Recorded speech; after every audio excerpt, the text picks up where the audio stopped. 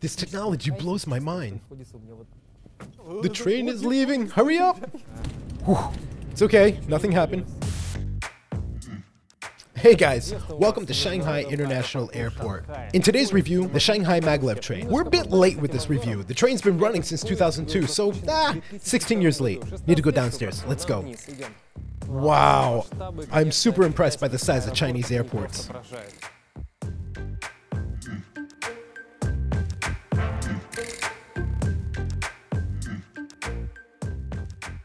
So, let's see how it all works. First, we need to buy some tickets. Different times, why does it travel at different speeds? In the morning, 300 kilometers an hour. Now, 430 kilometers an hour. 430 kilometers an hour. Okay.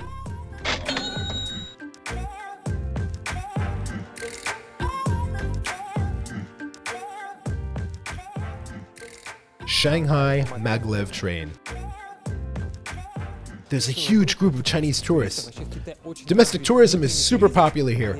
Huge groups are traveling around the whole country non-stop. Look, over there. Cool. 4 cars here, and this is one of 2 lines they've got. Another one is in Beijing. The Germans used to have one too.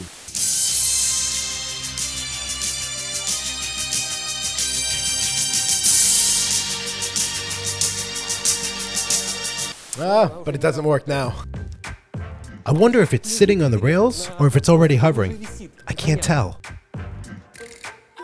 It looks like it's hovering a bit, you see? The biggest problem... Oh, hurry up!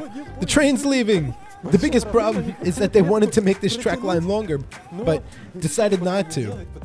Because the tracks used for maglev trains can't be used for anything else. Take the Sapsan, for example. The route between Moscow and St. Petersburg? Yeah, it's suitable for all types of trains, locomotives, railway handcars, not just Sapsan, but the maglev tracks. You can use them only for maglev trains.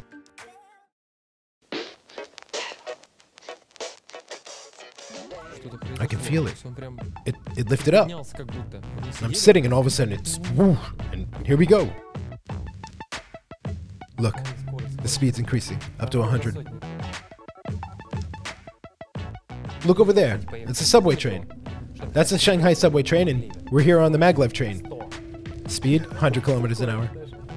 Feels fine.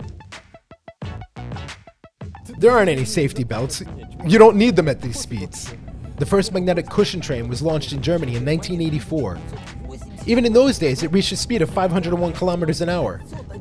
Yeah, even back then. Oh, we're a bit slanted, you see? The horizon, it looks a little tilted.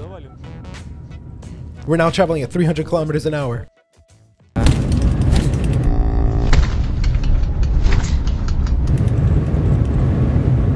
That was nuts. Another maglev train just passed us. It's okay, we're alright. We're going about 400 kilometers an hour right now. Take a look.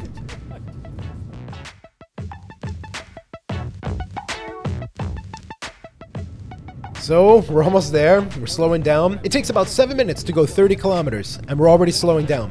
By the way, in Moscow region at Ramenskoye, they made some magnet cushion trains, and it didn't look bad, but unfortunately the project didn't last.